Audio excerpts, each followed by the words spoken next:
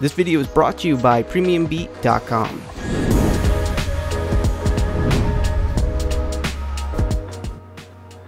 When you run out of things to say, you just use emojis, or in my case, since I'm out of ideas, I'm resorting to emojis. So yes, we're going to create an emoji tutorial. Hey, what's going on internet? This is Josh Noel from SonduckFilm. Welcome to our channel. If you're new here, be sure to hit that subscribe button. So this is going to be a really interesting and fun tutorial. Perhaps you need something for social media, or you need to just do some, I don't know, animated emojis. This tutorial is going to show you how to get any emoji that you're looking for, whether it's iPhone or Android or any other social media platform that has its own emoji setup. And then we're going to break this tutorial into two parts. So the first part, we're going to talk about how to animate emojis, like just their faces and stuff, and you're going to be able to do that, right? And then in the second part, we're going to talk about how to turn our emojis into like a particle system so we can have millions of the same emoji within one particle system. So maybe you're doing like a social media ending screen, or you just need a million of them, who knows, you know, a million heart emojis. Hey, Valentine's Day. No, it's not. Anyway, before we jump in this video, I gotta give a huge thanks to PremiumBeat.com for sponsoring this video. PremiumBeat is a royalty-free music provider for your creative video and motion graphic projects. They have an incredible music library with thousands of songs to choose from, and PremiumBeat has been my go-to in finding soundtracks for the last few years because of how easy it is to find great soundtracks that fit my projects. So for your next awesome video project, be sure to check out PremiumBeat.com for your royalty-free music. So first we're going to talk about how to animate these emoji guys really quick, and then we'll do the particles. So here in our tutorial composition, I have some emojis, and if you want to pick up emojis, I will drop these links in the description. One of the links will take you over to this website called Emoji Island, and you just click on a emoji that you want to download, and you can just download it as a PNG. And the reason why we're choosing this site to download emojis is because it has the largest resolution that I can find, with about 600 pixels, which is probably more than enough. And then I'll like another site that has pretty much every single emoji that you would want, but the resolution is smaller. I couldn't find any free vectors of this, so if you do find any free vectors of emojis, please comment that link so we can actually put that in there. I couldn't find any vectors. Maybe I'm just a boomer, I don't know. And if you're looking to save time emojis, there's actually an emoji template on Video Hive. I will drop that link in the description if you want to just take a look at that. So we're going to take a look at 3 different examples of animations here. So let's go ahead and let's get started on this. We'll start with my favorite emoji. Yeah, that is my favorite emoji. Just look at it. Like, come on. That says so much with like one facial expression. Like, so much. Anyway, let's go ahead and animate this. So what we want to do is double click it. So you see that's right here in this composition. I have transparency on so I can see a little bit better. And we'll come here to the top where it says the puppet position pin tool, or I just call it the puppet tool. And this is just going to be a classic way of animating a still PNG graphic opposed to, say, like a vector object where you'll have a little bit more control. If you are animating with vectors, I do have tutorials on how to animate with vectors correctly. So I want to animate his ears and get his face animating. So what we'll do here is we'll click a point here and over here. All right. And this will like pin down his ear, and then we'll click a point on top of his ear. And now you can see we can kind of move his ear a little bit. That's fine. And then we'll do the same thing for the other ear, and you know, you can move it and kind of stays in place. But one thing I also want to do is kind of add points around his face. This way it won't move so much when we do some animation. Awesome. Then we'll go ahead and add, say, a point right here in the middle, and then now we can kind of move up his face and whatnot. Might need to add a point there at the top. There we go. Perfect. So now we can really do some cool things here, and I'll just lock him in place a little bit better. All right, so cool. I got him locked in place now. And what we'll do here is we'll move forward in time, maybe by 17 seconds, and we'll just move this pin up, and we'll move up his ears. So this will animate, you know, everything that we're moving here. Then we'll just hit U on our keyboard to bring up the keyframes. And there's a lot of pins here with keyframes. So what I'm going to do is just kind of come through here and uncheck the stopwatch for the pins that we're not animating. This way I don't get confused and be a little bit more efficient. And then I'll just hit U again, and then boom, there's our keyframes. Then what we'll do here is copy our keyframes, select them all, and we'll move forward in time. We'll paste them, move forward in time, paste them, move forward, paste them, and then you can just do that for however long you need that to be. So now, really quick, we've been able to just animate our emoji. Really simple, and it looks like he's come to life a little bit. So you want to pick spots that you can quickly animate Obviously the ears were a good giveaway, and then animating his face I think is just perfect. So back in your main composition, that will carry over quite easily, and then you can also hit like R on your keyboard for rotation, and alt click the stopwatch and type in wiggle, open parenthesis, 0.5 comma 20, and those just add like a little extra animation to him, and you know, that is perfect. I love it. That's good. Okay, so this is a basic way of doing this, kind of, you know, quick and lazy if you will, but it works. So now let's go ahead and talk about some more advanced animation techniques. So let's take our winking eye over here. Okay, there's a lot we can do here. I want to animate the tongue. I also want to make his, kind of want to make him blinking because he's winking, right? So I want to make him blink. So what we'll do is we'll go to layer, pre-compose with just this emoji selected, move all attributes in new comp, and just click OK. All right, we'll go into that composition, and we'll come here to the ellipse tool. All right, and then we'll go up to edit, duplicate, so we'll have 2 copies, and simply we'll draw a perfect mask. You hold down shift and control on your keyboard to make sure that's like gonna be a perfect circular mask, and then we'll just, you know, move it over.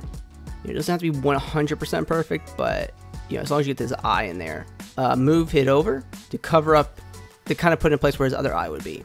All right, pretty simple, right? So how we can start this off with is we can just go forward by a few frames and go up to edit, split layer, and we'll just offset this layer in time. So basically, boom, goes away, and then we can have it pop back up, you know, split the layer, move that forward in time. So now 1, 2, you know, works great. And you can just do that a few times. It looks really awesome. I like it, and it's all coming together here. So since we have multiple layers here, what we can do is just go to layer, pre-compose, and we can call this wink face done or something. Then we'll come here to the puppet pin tool. So we'll come here and just add our points to him. I'll just do lock him in place. And then for us to animate the tongue, be pretty simple. Just lock the corners in place, and then we'll put 1 down here. And then we can add a point right here in the middle, move forward, and we can just wiggle it a little bit. It might distort it by a touch, but this was a very cheap way of doing it rather than having a vector. So if you do have a vector, you'll be able to separate this very easily. So now we have a very smooth and easy animation on this emoji. So let's talk about the last one. And here's a crying face emoji, and it's the same concept as the winky face, is that I masked out the teardrops and I simply just displaced them in time and animated them downward. So, you know, just look for things like that. But another technique that we could use to quickly, you know, animate an emoji as a whole, this is why we're jumping into the crying face, so we go to effect, distort, and we can grab warp. All right, set the warp style to bulge, then set the bend to 0, and alt click the stopwatch, and we'll type in wiggle, open parenthesis, I know 2 comma 40 close parenthesis, and this will, you know, it's a crying laughing face. This is where that makes sense, and you don't have to use a puppet pin tool for this technique, and I just wanted to show that one. So now we have all 3 of these guys animated, and you can see how these techniques work, and you can apply it to any emoji that you're working with, and you know, pretty much unlimited possibilities. So now that we've animated an emoji, and I don't know why that's really like my animation symbol, hello, we're gonna go ahead and jump into the next part of the tutorial, and we're gonna turn this stuff into particles so you can have a million emojis. So now we have this heart emoji flying in with particles, and this is super easy to do. It's ridiculously easy. So let's go ahead and let's create that. So first things first, what we need to do is grab that emoji. So I have this heart emoji. I'm using a lower 120 resolution of this because it doesn't need to be crazy. And what we're gonna do is go to layer, new, solid, and we can call it particles. And that's not how you spell particles. And let's go to effect, simulation, and we're gonna grab CC particle world. All right, awesome. And I'll just hide the background. Okay. And I'll also hide our heart emoji as well. And the first thing we're going to want to do is go into the particle and go to particle type and set this to textured square. Go to texture, go to texture layer, and set that to your emoji layer. In my case, it's layer 2. And now we have some hearts in here. So I can go here, play it through. Awesome. Except this is not fun to look at. So we'll go ahead and customize this to our own needs. So the first thing I like to do is take a look at the particle tab right here where it says birth size and death size. You can increase the size however you want. So we can set the birth and the death to 1. You can see you want to keep those numbers the same if you want it to be same size, and also set the size variation down to 0. and increase the max opacity to 100%. So now everything will be as if it's the image. Now the big thing is the producer, okay? So we can increase the radius X so it goes across the composition, and instead of increasing the radius Y, I want to go to position Y and put this above our composition. So everything will be generated from the top. And these particles are dying. So what we need to do is increase the longevity here, just to be however long it needs to be without it dying inside the composition. Alright, awesome. And let's move our particle layer forward in time so they'll already be up there. Unless you want them to come down, then don't do that. But there this is at, and boom, it's moving super fast. I don't like it. So let's go into the physics. So what we'll do is we'll set our velocity down to 0, and we can set our gravity to like 0.1. So let's take a look what we got here. And you know, I think that's still a little bit fast, so maybe we'll do like 0.01, and now we don't see anything. And simply just need to move this forward in time and everything dies out. So continue to increase the longevity. Then we need to set down our birth rate down to like 0.1 or something, maybe 0.2. And now we have a little bit of a steady flow of particles in here. We come here to extras and we can change the random seed. This way we can kind of scatter things. You can always adjust the producer to expand things, or you can put it down in Z space. There's a lot you can do, but just kind of take a look at everything. You can even add a floor. So we come here to like floor, go to floor action, set to like bounce, and you know, they'll bounce off the floor as they come down, like right there. You know, that's pretty cool. And then they'll continue to go in the other direction. Make sure we set our longevity way up though. Okay, so now we have all of our techniques combined together, and that is really dope. And to close off this tutorial, I want to give a huge shout out to our motion graphics starter pack, which is this After Effects extension template right here. And this is our template of 500 templates ranging from titles, animated backgrounds, accent motion graphics, logo animations, and shape transitions. And we built this pack to help enhance the value of your compositions with our accent motion graphics extremely fast, while also producing you with the essential motion graphics like titles and animated backgrounds, so you can effectively use this on every single project you're working on. So if you want to check out our motion graphics starter pack, that link will be in the description. And if you do pick it up, you will be supporting our channel, so thank you very much.